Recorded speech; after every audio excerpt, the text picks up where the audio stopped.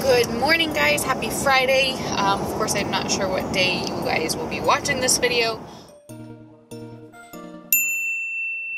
I guess, do you want to talk about that comment? That would be nice. I blocked the comment, or I blocked the person. So, it was just basically talking about appearance. Me. Yeah. Talking about my body and how I decide to look. Luckily, I'm confident enough in my body now that it doesn't faze me. What it does is it pisses me off because I don't want them going and talking to other people like that. I let them know real quick that it's not tolerated on this channel, and then I block it. Like, constructive criticism, great. If you guys have suggestions for videos or like... I think I'm not coming in lean enough, you know? It's like, I did, what, 4 sets of stairs yesterday? I'm still not coming in lean enough. That's fine, call me out on it. Right, let them know. I'm a little worried about your show date in 4 weeks, and, you know, you might not be lean enough. But the fact that they always about you, attacked my personal appearance, it was very insulting, and it would be like somebody walking up to our house shouting profanities at us, like, and I mentioned this on Instagram. It's not something I know for a fact that this person and these people would never say that to my face, ever, and if they did, they would probably get punched.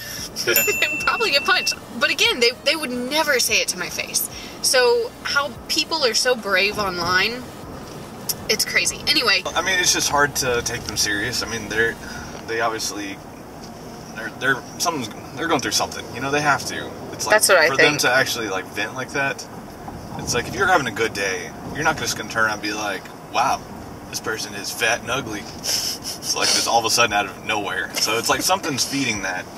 And so I don't know. I mean, it's hard just to be like, "Wow, I hate this person now." Yeah. It's like, no. I mean, they're probably dealing with something going through something. Dealt with something. My first thought is always, you must be very unhappy in some way. I don't know if it's about your own body or in your life in general. Like, my first thought is how unhappy they must be. So one thing that I'm trying to do, because I've also noticed that the leaner that I get, the more these comments happen. And I don't know if it's going to happen as much on YouTube, but on Instagram for sure, people start to comment on how my body looks. Like, it's their choice. And, like, I give a flying hoot about whether they prefer my body at 20% body fat or 15. You know, I'm not doing this for them. I don't need to explain myself to them.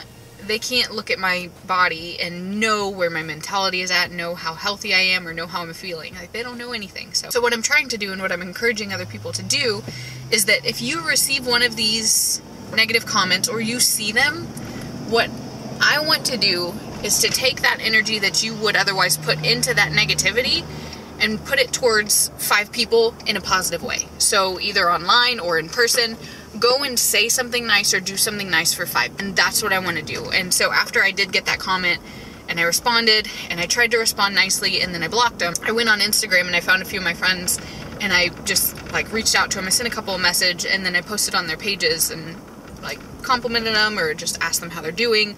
Basically turned it into a positive thing. So I would highly encourage you guys to do that. If you are browsing through YouTube and you see troll comments, rather than engage in those comments, or you could try and reach out to that person.